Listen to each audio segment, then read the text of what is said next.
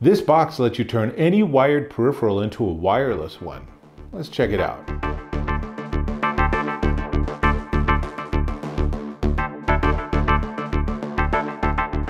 Dave Taylor here with my Brother printer, and this is a nice little laser printer with one exception. It only works in wired mode. So every time I want to print something, I have to plug in my computer to the printer. Then it prints, works great, but I've really been dreaming of having it be wireless. Enter this simple little box.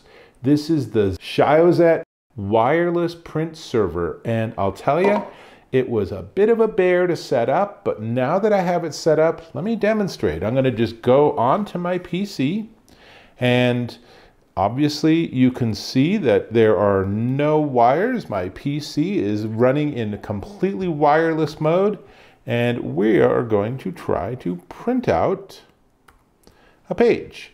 And what happens is that the complication is with setup, but once you have it set up, then this runs as essentially a virtual USB connection. So I'm going to choose the printer, and I'm choosing the wireless version of it. And I'm going to talk about the configuration because that's important. But we're going to just choose this. I'm just going to print the first page. So I'll just do that. And I'm going to send the print out. And with any luck, this will then send it to here, which is then plugged in. You'll see this gold wire. So this is plugged into this printer. So the printer does get its plugged in connection, but it does it with that internet connectivity service. Now, check it out. So what's happening is that it took a couple of seconds to sort of get everything all working, but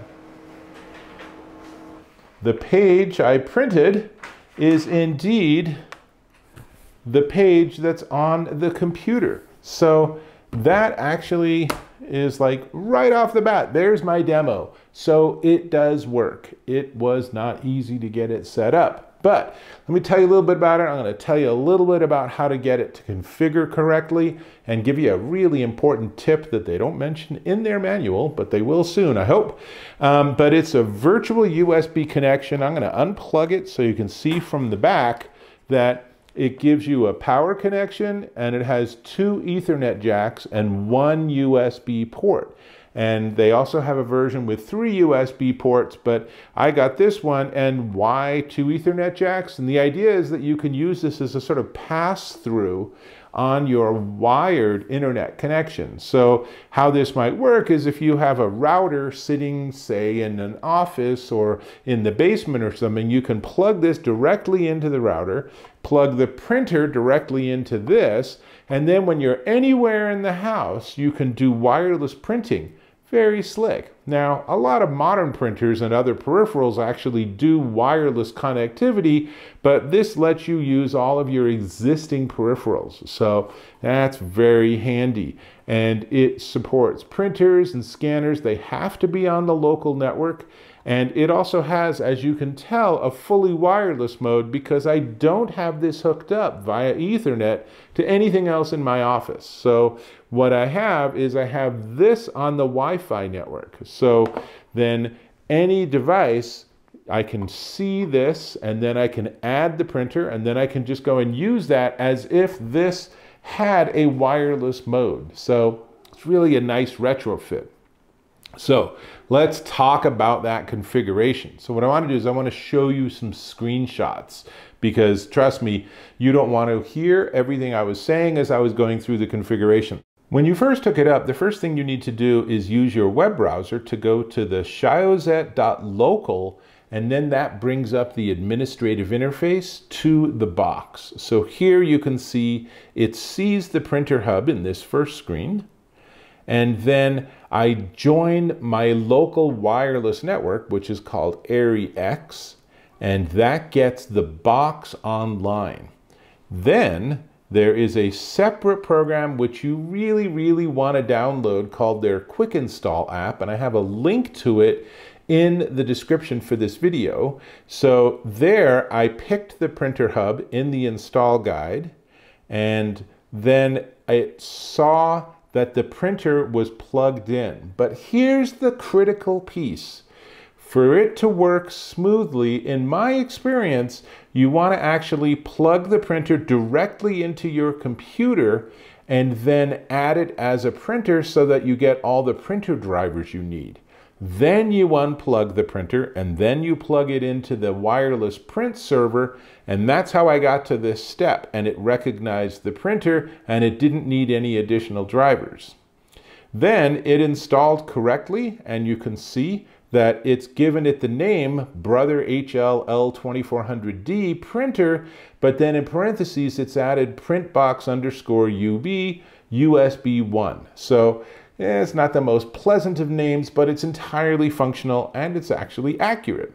So then finally, when I'm in Windows and I'm looking at my printers and scanners, you can see that I have the Brother printer that's offline because it's not plugged in, and the Brother printer print box, and that's the one that is online, and that's the one I'm using.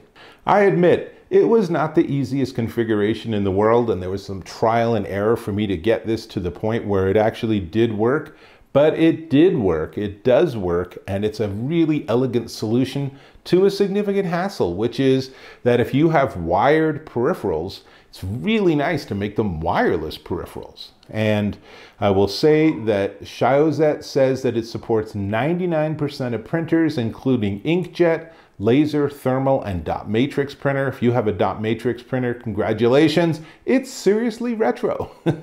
Also can support scanners, flash drives, and cameras, and it is actually compatible with Mac and Windows as long as the device you have plugged in is also compatible with Mac and Windows. So, you know, it's gonna just relay and do that virtual USB connection. So pretty smart, pretty elegant. So 4.5 inches by 3.4 inches by just an inch and a bit tall.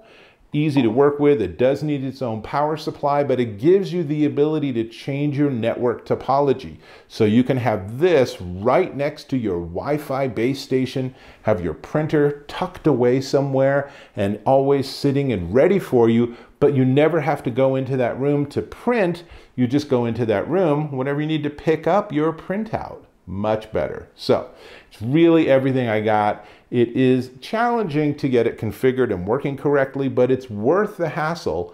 And if you go through the stuff I've advised, I think you'll be able to do okay with it, but it's worth the hassle because this is a really nice way to take a peripheral that doesn't have internet connectivity or Wi-Fi connectivity and boom, give it that. So one more thing, as I'll show you on the front, there are a lot of LEDs that gives you a lot of data, but you can also go to the xiaozet.local in your web browser and get to all of that configuration too. And a handy security tip, go in there and change the admin password for this device from the word admin to any other word at all. So this is going to be network accessible. So you want to actually have your admin be some other word. Honestly, you can even just tape it to the box because you're not going to have people in your house that you worry about. It's going to be people on the internet itself. So do that, you'll thank me. So definitely one that's worth checking out.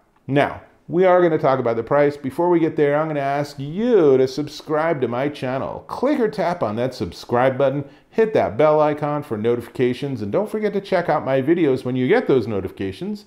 And give me a thumbs up if you found this of value, and obviously I really hope that you did. So, this is the Xiiaozet Wireless Print Server, and it is $72.89 at Amazon.com.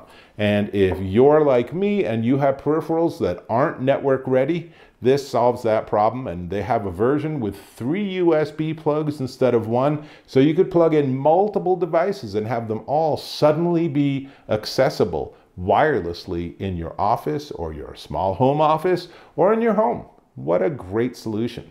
That's all I got. Gonna go back to work and I'm knowing that I can now print wirelessly. Sweet. So that's it. Hope to catch you in my next video.